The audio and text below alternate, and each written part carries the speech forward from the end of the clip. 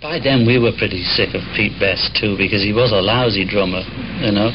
He never improved, you know.